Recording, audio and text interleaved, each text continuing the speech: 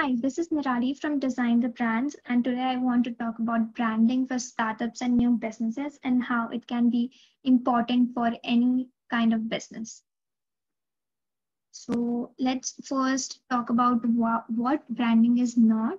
And if you are any little into branding and if you have read about it, you would know that branding is not just logo. Yes, logo is part of your brand elements, but it is not branding. So it's about people's perception of you. It's about what people are saying about you when you are not in the room. Branding is all for positioning yourself in the mind of your audience.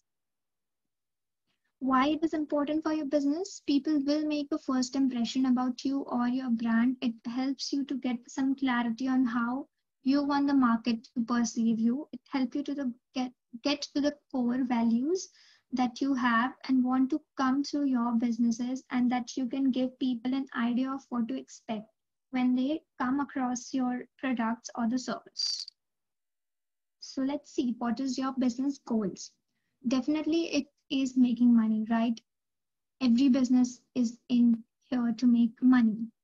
So you can achieve this goal if your audience purchases from you and becomes your customer.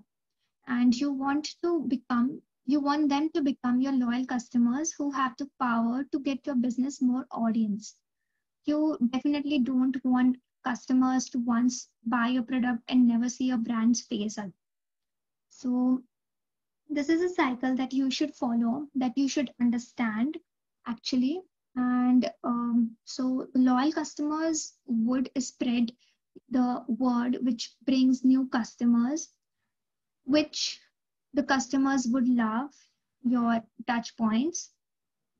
They will buy from you, they will love your brand, and eventually they'll become your loyal customers, and the cycle would keep repeating. So to understand this much better in clarity, the whole branding system, let me share a story with you which I heard from the Brand Rich on Instagram, and this is his handle. So first things first, take a note of these terms which I will be using in the story. Hotel is your brand, Jeff is you, and outreach is your marketing. Jeff has a hotel and he wants to lodge into it. Jeff thinks of the best way to make his business profitable and gets an idea to go on an outreach. He spreads the news about his business everywhere, on the road, on the market, and on the street, basically everywhere.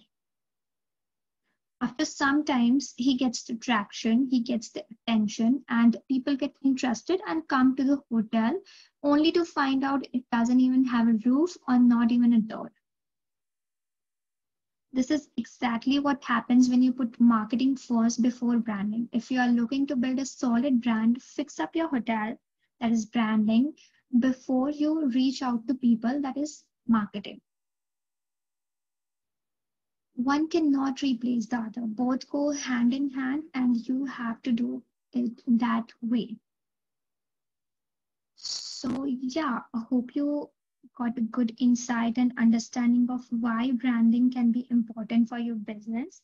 Thank you for watching. And this is my Instagram handle where you can follow me and get all the updates of my new blog, which I post every week. So, thank you.